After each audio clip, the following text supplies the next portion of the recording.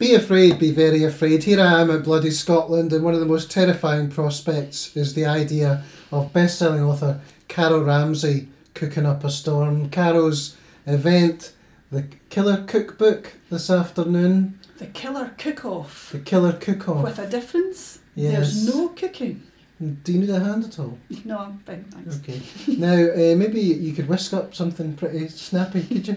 What, just whisk up a few answers for you? Yes, please. And tell us all about the Killer Cookbook, because it's for a good cause, isn't it? It's a very good cause. Sue Black's Million for a Morgue campaign to help with identification of victims of mass incidents, really. The Scots pathologists and forensic anthropologists are the best in the world, and Dundee University needs a new morgue to train them, so she needs £2 million, and the crime writers have taken it upon themselves to raise £1 million for her. That's great, and quite a number of crime writers have been involved. First of all, in the Killer Cookbook, which you were involved in putting together. Tell us about those people who've been involved in some of the amazing recipes that they've come up with. I think the most amazing recipe was Craig Robertson's, which was the black pudding made with human blood.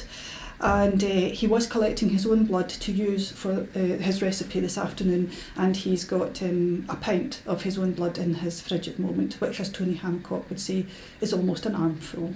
Now, I have to ask, are there not health and safety issues attached to that? Seemingly there is health and safety issues, but being a crime writer, you don't view life in that kind of way. But yes, they've decided that crime writers can't be trusted with anything sharp.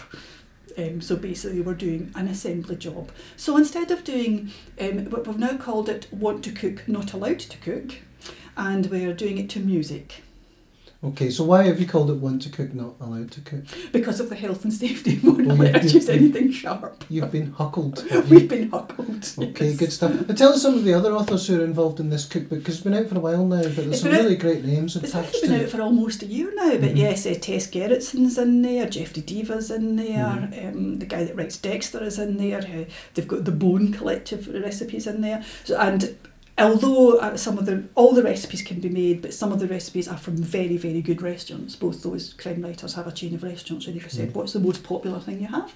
It has to be said that when it says in the recipe, a very expensive brand of vodka, we're maybe not using the most expensive brand of vodka. And how is the campaign, the Million for a Morgue, or 2 million for a Morgue as it appears to be now, campaign going? It's going well. I think they're going to close it around Christmas, or we're just going to have a last wee sort of burst to try and get there. Having said that, we've been going for about, by then it'll be 18 months, and the way prices are rising, the morgues of getting slightly further beyond us, but we're going to keep trying and see as much as we get, and then maybe go back to university and plead poverty. Well, Caro, thank you very much, and please stop waving that knife about. That's my job.